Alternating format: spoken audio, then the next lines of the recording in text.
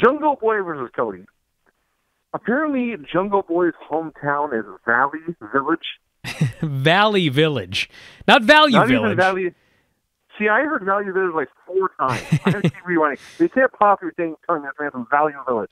Yes. It's Valley Village. Valley Village. Valley Village, California. I don't know where the hell Valley Village is. I guess it's from the jungle, I suppose. Sure, yeah. It's wacky. Let's see, it's Valley Village then. That's even better. So, there was so much wackiness in this match. The first big spot of the match is they're brawling on the floor, and Cody goes to grab him and lift him up and throw him over the barricade. But it's not like he throws them onto the floor or onto chairs. He tosses them into the waiting arms of the Gun Club.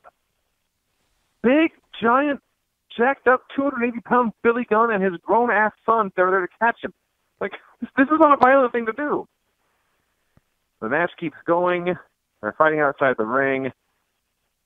Cody hits a headbutt that launches Jungle Boy backwards into the wall. Cody decides, I shall do another headbutt. He rears his head back.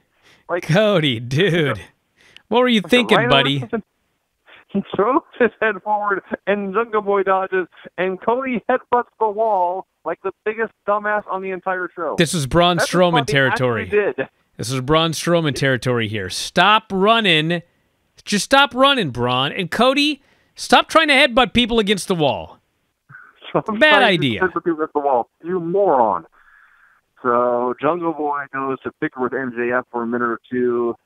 Next time he sees Cody, he's just bleeding everywhere. So Jungle Boy works that cut for a while. Cody makes his comeback. It's a big great superplex.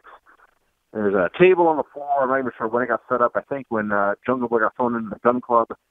Both guys fall off the top rope to the table. There should be like a big giant spot. And it should be like replay after replay after replay.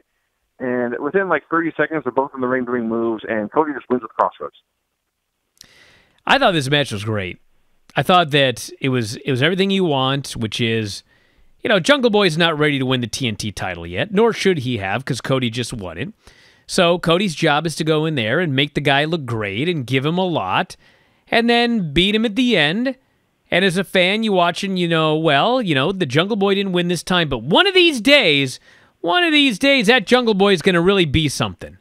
And he was a good guy, but he wasn't a goody two-shoes, to use an antiquated term.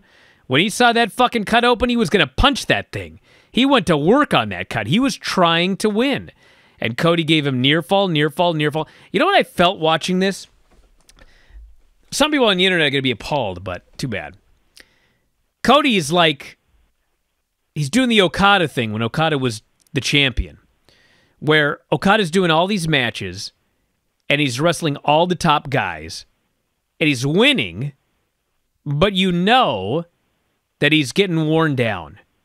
And one of these days, it's going to catch up to him. And granted, it's only the first one that Cody has done, but Cody has vowed, I'm going to defend this title every week.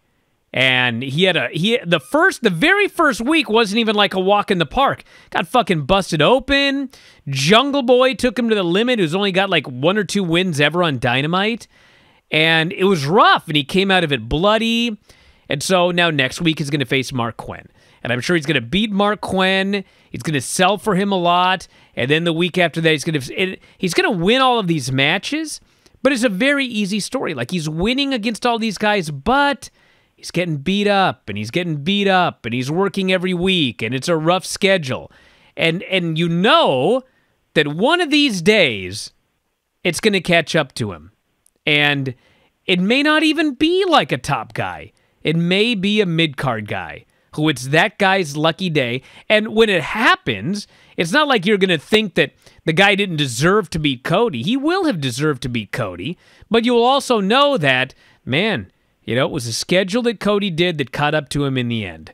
And it's also good because you'll feel like anybody could beat him on any given day. And I don't know when it's going to be. I don't know who it's going to be. But it's only been 1 week, and I already really like the story of Cody defending the title against anybody on any given week. I thought this was great.